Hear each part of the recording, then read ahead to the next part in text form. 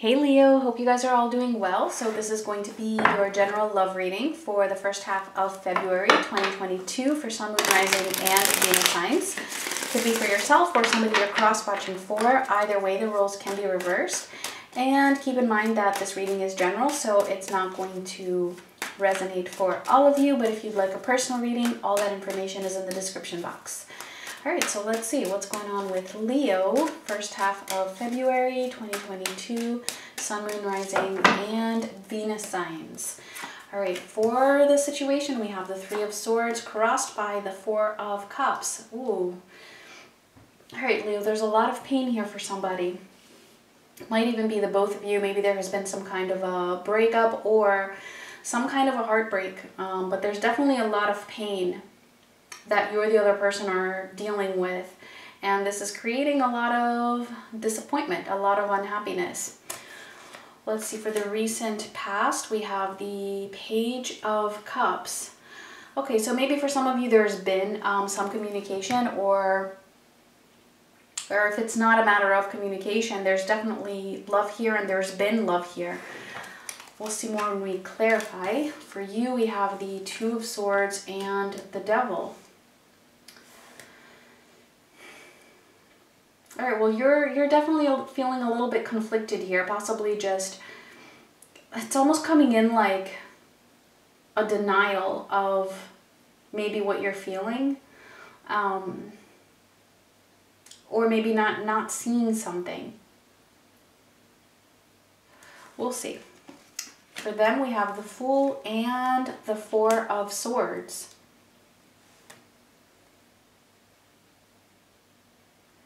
They're definitely feeling like, the way this is coming in, it's almost like trying to balance like on a rope is the image that I got. Wanting to take a step forward in a new direction, but feeling like they're about to lose control here. But there's also definitely some healing that is happening for this person with the Four of Swords. Let's see, for the near future, we have the Six of Wands, and the message here is the Six of Pentacles. Okay, well, something is definitely moving in a very more positive type of a direction here with that Six of Wands coming up in the near future. Okay, this is some kind of a victory or a success over something. And I also do see that balance is coming in as well. So let's clarify. Let's see what's going on here. Because it's feeling a little bit vague, other than that pain. So let's see. Let's clarify that Three of Swords with the Four of Cups.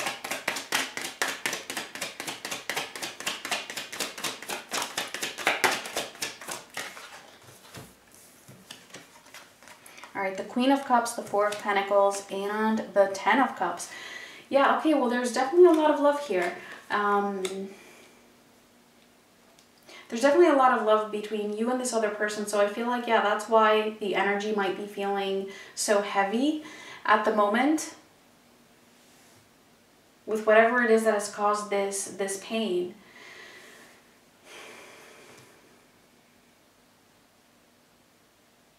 It also feels like there's this sense of insecurity, a fear of losing this Ten of Cups. Like it's like, and that's what's creating this pain. I mean, there's definitely something that has happened here, right? There is this disappointment, this sense of unhappiness, but with that, or that is actually influenced by this insecurity of losing happiness or losing this love. Let's see the Page of Cups in the recent past.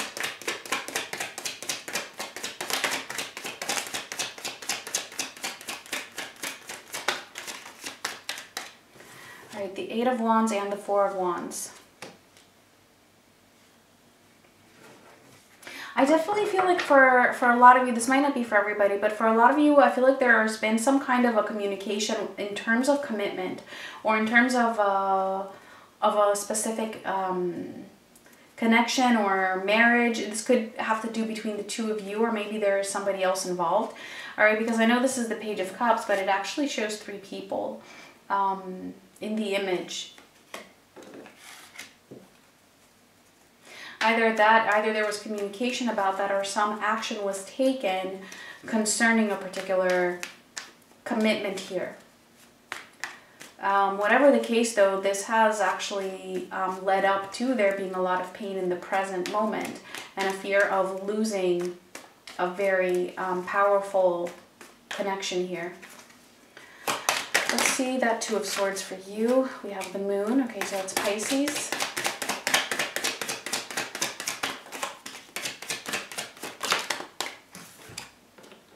The Queen of Wands and the Page of Wands.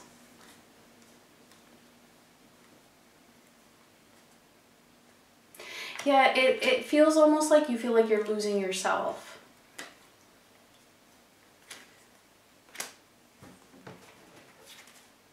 And not that you are, but that you might be feeling that way. Almost like not really knowing which direction you should take.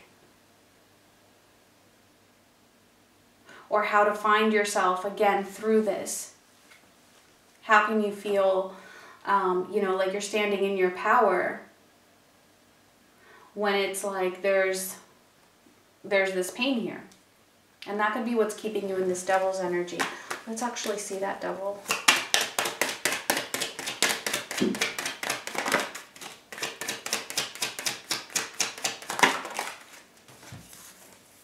Okay, the Chariot, so Cancer energy also showing up here. The 2 of Swords again, and Strength. Okay, so that's your own energy showing up as well. What's going on, Leo? Again, it feels like, yeah, like you're losing, like you feel like you're losing control, or you feel like you've lost control. There's the sense of having lost this 10 of Cups, or feeling like it's just gone, or that you don't know how to have that, or if you will have that. And for some of you, this might even be a little bit on a subconscious level with that Moon being here. But the message for you here, though, is what you're not seeing is really you are there. Your own self is there. Your power is there. You do have control over your own self. And you do have the strength and the courage that is needed for you to get through whatever this is for you. It's like that Devil is just an illusion. There's something about this situation that's just an illusion. It's like you're not able to see what's going on, either like behind the scenes or like underneath the superficial layers of whatever appears to be happening here. It's almost like you're so immersed in the pain, or in, you know, whatever it is that you feel like you're losing. Part of it being happiness, part of it maybe even being yourself, or like what you would really want. That it's kind of hard to see the bigger picture. But again, there's something about this that's just an illusion. And that's creating pain as well. And it's kind of like it's throwing you like in this downward spiral. And so I feel like, you know, if this resonates with you, well then the reason why you're watching this video is so that you can actually see that. So that this can be pointed out to you, so that you can get a grasp on that. And, you know, if not, okay, well then maybe it's just not your reading, and that's okay. So let's see what's going on with this person here. Let's see the Fool. Ooh, the Wheel of Fortune. And the 9 of Wands. There's definitely a shift here that is happening for them, and I do feel like it's positive. So this could be part of what you're not seeing, if this is, you know, connection that you really want, and it does feel that way. From the rest of the cards that we're getting here, this person is, there's something that they're facing that's really, really challenging, but they're actually pushing through it. They're feeling like I said, it's like they're doing this balancing act, like on a very thin rope, like having to walk on a rope over like this huge drop into the ocean or something. So it's feeling very uncomfortable for them. But they're not giving up. I see them actually moving in that direction.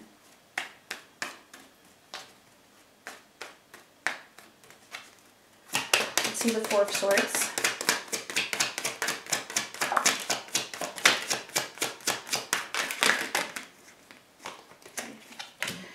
All right, we have the Lovers, Gemini energy, the Page of Swords, and the Three of Wands. Yeah, there's definitely something here that has been set into motion, all right? Especially when it comes to making possibly a decision when in terms of love. They're definitely feeling the connection between the two of you very, very strongly here, okay, with the Lovers card being here. And it does feel like they're also very interested in what might be going on with you, even if that's not apparent to you, because I feel like it might not be.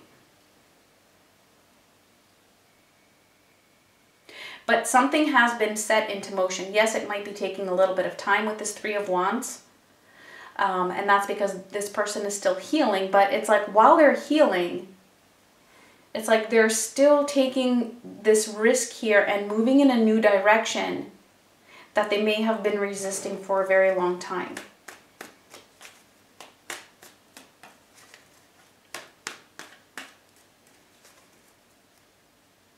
All right, so let's see that Six of Wands.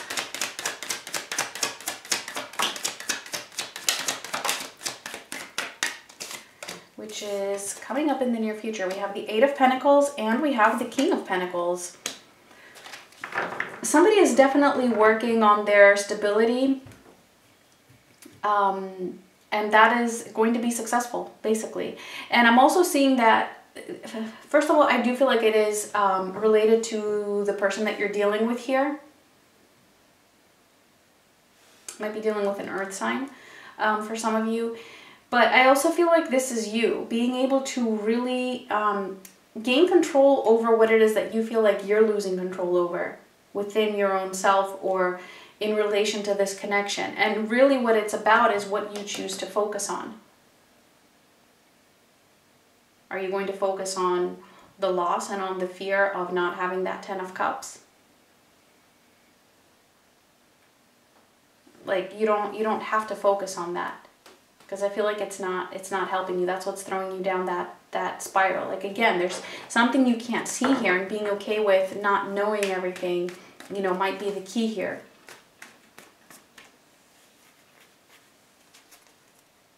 Definitely a sense of victory, definitely somebody focusing on becoming more stable, or even in terms of commitment.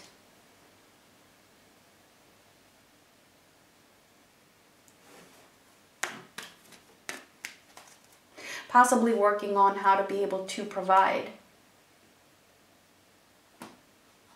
a commitment here.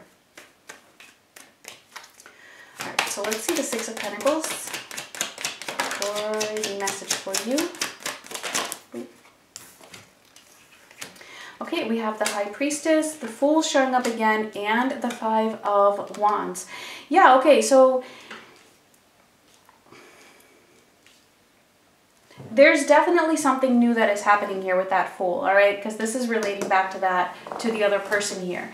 There's definitely some kind of risk that is being taken, but it's like things have to come into some kind of a balance first, or in the process. And I feel like that balance is also, it also has to do with you. Like you being able to find that balance within your own self is kind of like it's helping everything else as well. All right, don't focus on that conflict that's going on within you. Don't focus on what it is that you don't like.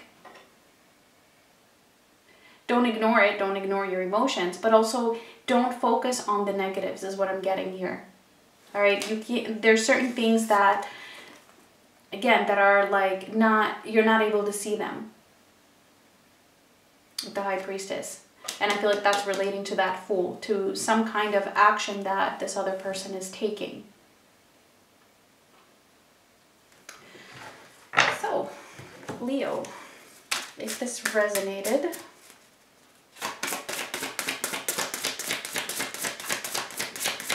let's see the final message for you. All right, and we have, I don't know how to pronounce that, but it's the number 1, and it says, make peace with your past.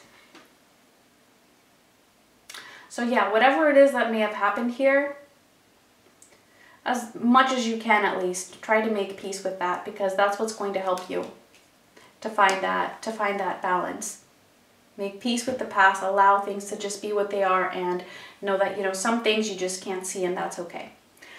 So those were your messages, Leo. Thank you so much for watching. Much love.